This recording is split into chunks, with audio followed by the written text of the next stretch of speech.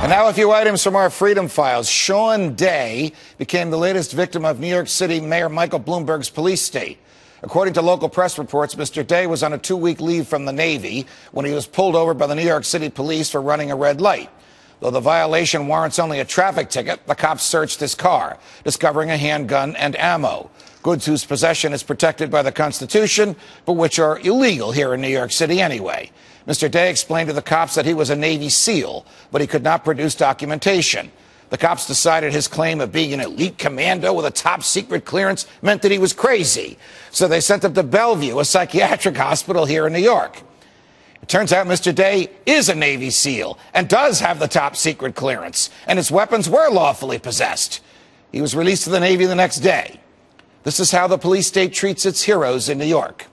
How will it treat you?